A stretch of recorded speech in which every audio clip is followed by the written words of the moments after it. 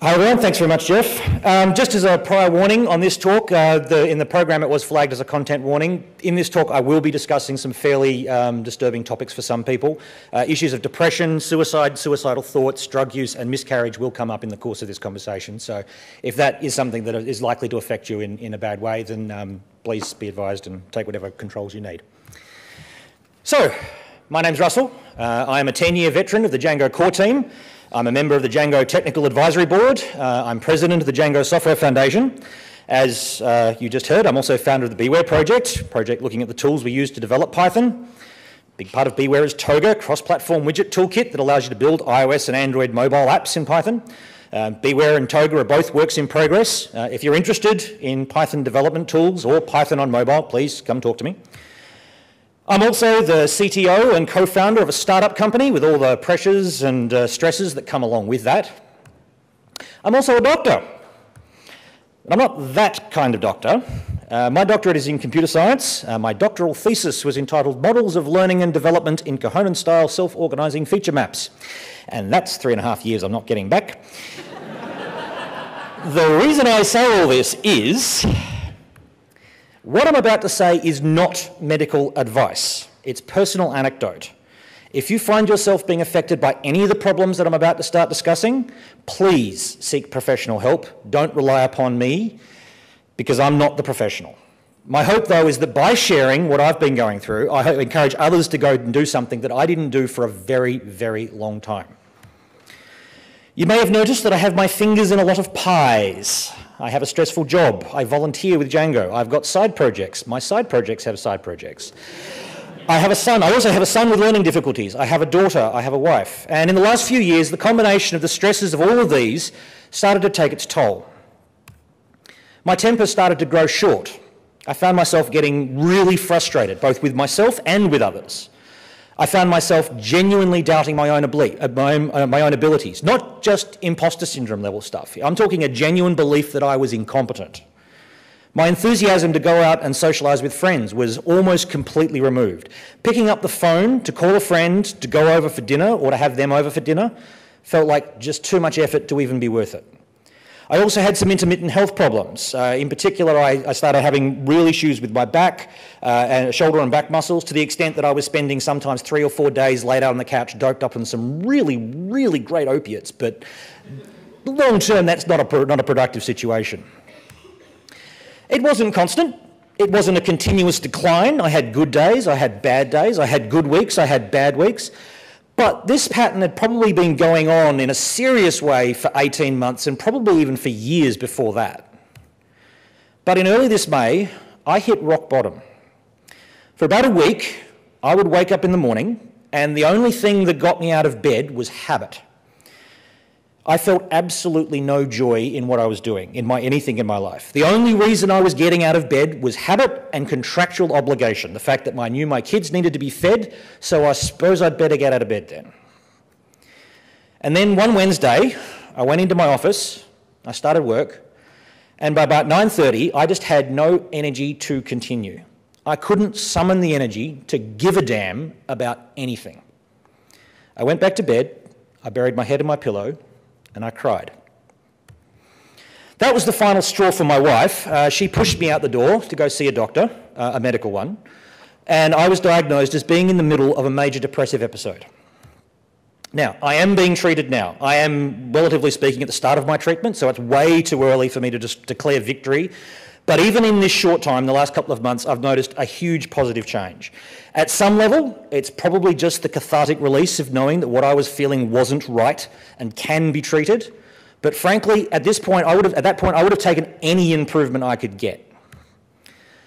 The reason I'm going public is because, in retrospect, I put off getting help for far too long. I didn't want to admit failure. I didn't want to attract the stigma of admitting that I was mentally ill. I didn't want to see a doctor because of pride. Successful people don't get depressed. Successful people power through. Successful people win. And that's bull. Studies universally agree that depression affects at least 1 in 10 people in the general population, and it's higher in some demographics. And guess what? This is one of those demographics, computer science and programming people. Our industry is particularly prone to the tune that discussions of burnout are almost a constant undertone. I want every single person in this room to know that you're not alone.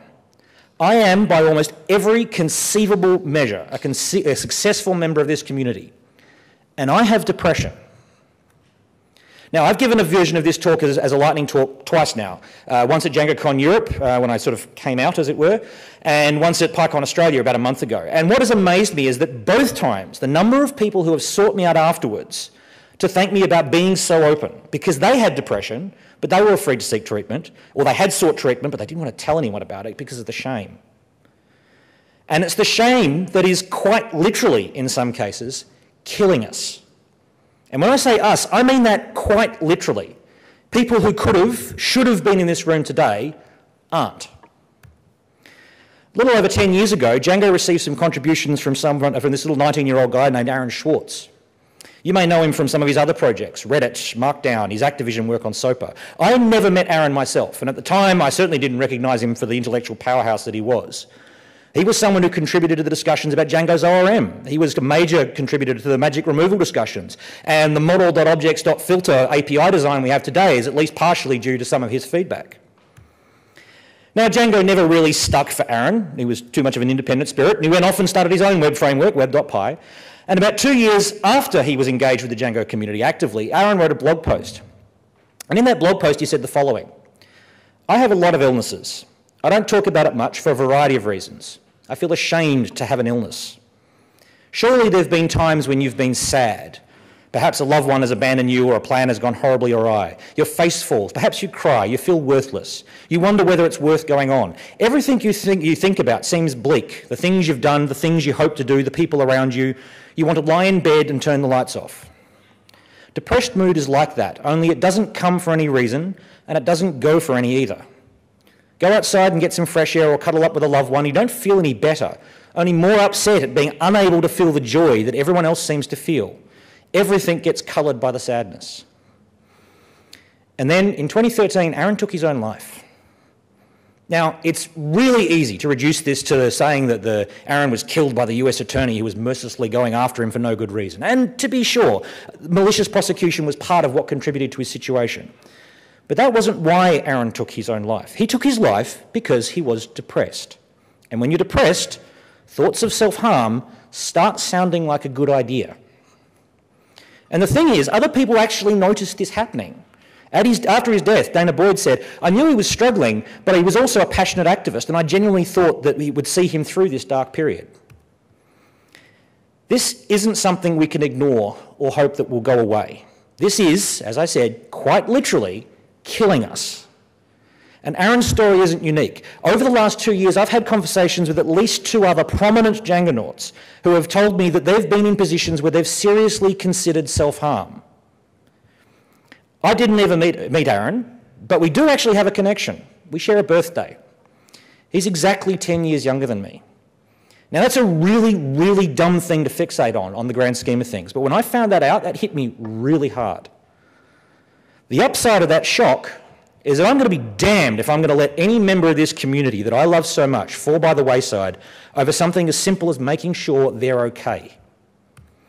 My plea to each and every one of you: don't ignore the science. Don't put off getting help. If you've even got a vague feeling that you might be depressed or suffering from burnout, please seek help. Because you don't have to feel like this. Denying you have a problem won't make it any better. So, okay, you've accepted you need help. What does help look like? Well, first off, it's important to get a good diagnosis.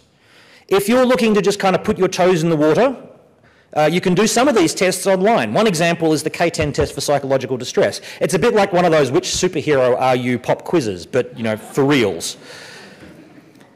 But pop quizzes ultimately are no substitute for a real diagnosis, and there's no way to sugarcoat this. You're going to need to see a professional. They're going to administer some tests, and some of them are actually very similar to the K10 test, and work out exactly what you've got. Because to that end, it's important to recognise that depression is very much a blanket term. There are lots of different types of depression and lots of different types of mental illness. I was diagnosed as being in the middle of a major depressive episode. My son, who is 9, has what's called generalised anxiety disorder. Some women get postpartum depression after giving birth or after a miscarriage. Many of the symptoms of these illnesses are similar, and many of the treatments are similar as well, but it's very important to get a good diagnosis because while they're similar, they are distinct, and the differences matter when it comes to treatment. And sometimes, just to complicate matters, they are comorbid. You can have both depression and an anxiety disorder. So what does treatment look like? Well, it can take a bunch of different forms, and they're not mutually exclusive. You can do many of them at once. As I said earlier, I'm now taking medication for my depression. In modern Western society, this is obviously one of the big first ports of call. One pill makes you bigger, one pill makes you small. But be wary of thinking that a magic pill will fix all your problems. It won't. But it can help you manage symptoms. If what you have is episodic, it can give your brain the kickstart it needs to start producing the right chemicals again. Some of them don't even need to be prescribed. St John's wort is a herbal extract. It's available at health food shops in Australia. I presume it's the same in the US. It's a very, very mild antidepressant. But it's strong enough that if you start taking something prescribed, a prescribed antidepressant, it's contraindicated. They say stop taking St John's wort for a couple of days before you start taking these other drugs. I used St John's wort on and off for several years before I moved to the hard stuff. And it actually was helpful during that period. Melatonin is another supplement that's available without prescription. Melatonin is a hormone that's important for regulating your body clock, and some studies have found that people suffering from depression have low melatonin in their systems. Now, supplements may help. However, for some people, taking melatonin actually induces depression, so be careful. And one thing I will say, though, is even if things are even remotely serious, do not rely on self-medication. Seek professional advice. I mention those two as simple things you can try if it's not that bad, but maybe you need a little bit of help. Also, keep an eye out for other forms of self-medication, in particular alcohol and drug use. It's really, really easy to slip into the habit of getting drunk until you can't feel feelings anymore. But that's not helping. In fact, it's part of the problem. It's even used as a diagnostic criterion. The same goes for illicit drugs. I never took illicit drugs myself, other than some really, really fine opiates for the codeine for the back pain. But I know people who have, and again, it's a mask for the real problem. If you start noticing a pattern of excessive alcohol or drug use in yourself, seek help. And if you see it in others, intervene. Now, of course, the hard stuff is the prescription medication. Broadly, the category of drugs used to manage depression is generally the SSRIs, selective serotonin reuptake inhibitors. There are several of these on the market. They all work fundamentally the same way. They have slightly different metabolization processes. Some work for some people, don't work for others. I take Zoloft, and I was really lucky. It worked first time for me, and the effect was both profound and quick, a matter of days. For some people, it can take weeks, and for some people, it doesn't work at all. If your issues are more anxiety-related, you might be prescribed an SSRI, you might be pointed in the direction of benzodiazepine. They work in a very similar kind of way. So they work in a different way. Now, they're much better at an immediate treatment for onset anxiety symptoms rather than SSRIs, which need a baseline blood concentration to work. Dosage is also very important. When I started, I was on about half the dose that I am now. And while it did have a very dramatic effect on my mood, I found that I was sitting on the couch completely calm and relaxed, with my shoulders tensed up around my neck all day. Strangely, increasing the dosage actually made that go away. Now, you have to work with your doctor on this to dial in the right dosage. SSRIs also have some very interesting side effects, ranging from the awkward to the potentially dangerous. They also have some very interesting interactions with other commonly used medications, especially aspirin and codeine. So again, my good friend's codeine has all gone away. Treatment doesn't just mean drugs, though. There is a lot you can and should do without even popping a pill. Get exercise. Now, having me up here advocating exercise is more than a little hypocritical, but I should get a lot more than I do. But from a depression management point of view, it doesn't even need to be vigorous exercise. Even taking a 30-minute walk each day can be enough. And frankly, just clearing your head can be a wonderful thing. Part of the advantage of taking a walk is getting some sunshine. Exposure to sunlight stimulates vitamin D production, which plays into melatonin production, which is the whole other bunch of chemical processes. Now, this can be a problem for other reasons. There isn't enough sunlight at some latitudes. In Australia, the sun is actually trying to kill you. Thank you very much to the Northern Hemisphere for that.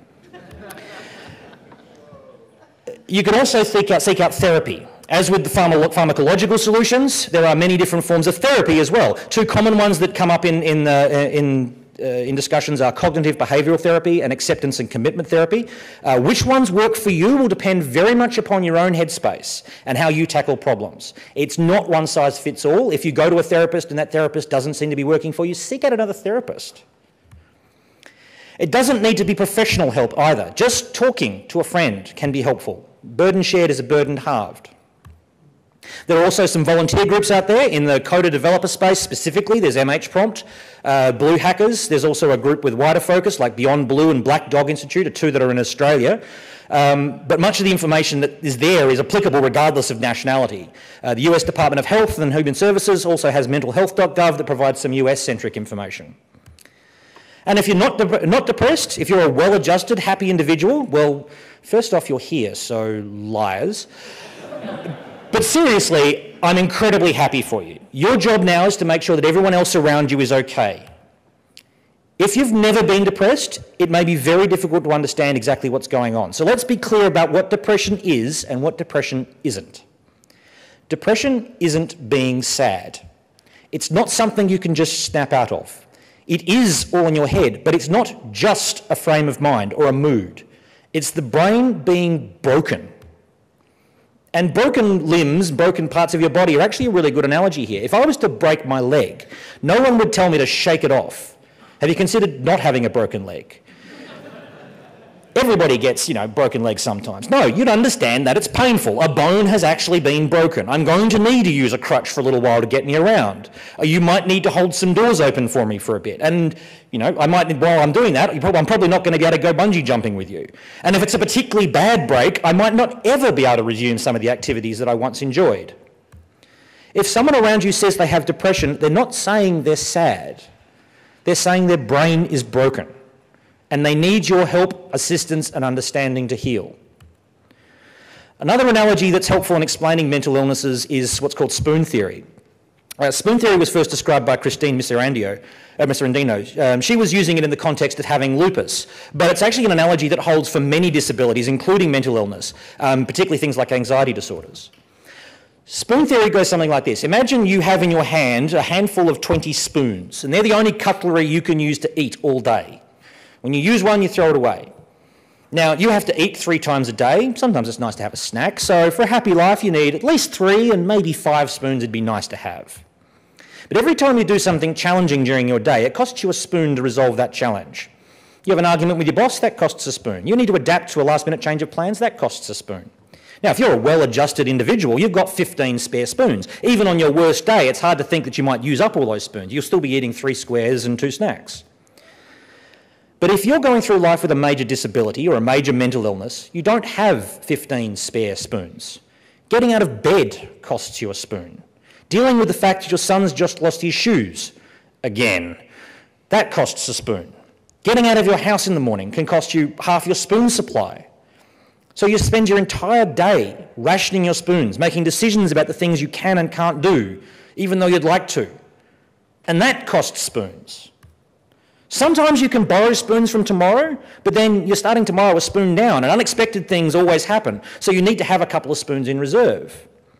That's why some of the things that you may want to say to someone with depression just aren't helpful. They're not even wrong. They completely miss the nature of the problem.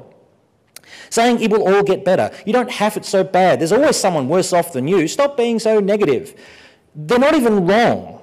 This isn't about feelings. It's about a major mental condition. It's about someone's brain being broken. Another thing to avoid is making light of the situation, casually referring to a desire to have a neat desk as being OCD, calling out something slightly unusual as crazy. Be aware that there are people out there who have actual OCD, and it's not a joking matter. There are people out there with serious mental illnesses. Reducing everyone with a mental illness to a punchline is really no better than reducing all women to sex objects. So what can you do? Well, be there for people. If it looks as though someone might be having a bad time, be there for them. Ask if they're okay. They might not want to talk about it, but they might. And even if they don't, having someone ask is a sign that you're connected to the world. And that can be a really big thing when you're in a dark hole. Also accept that you're not going to fix them. A 5-minute chat about someone's problems isn't going to make their depression go away, any more than it would fix their broken leg. You are, at best, going to give them a spoon back. Now, sometimes it's also going to mean taking charge of the situation. One of the big symptoms for me that I mentioned is that I lost all enthusiasm for organising social outings. The effort involved in picking up the phone and suggesting, hey, maybe we should have a pizza and watch a movie, was a spoon I didn't have. But you can provide that spoon. If someone said, hey, I want to come over, order a pizza and watch a movie, I probably would have done it, because connecting with friends makes you feel good. And it would have done me the world of good to get out and talk to someone about what was going on.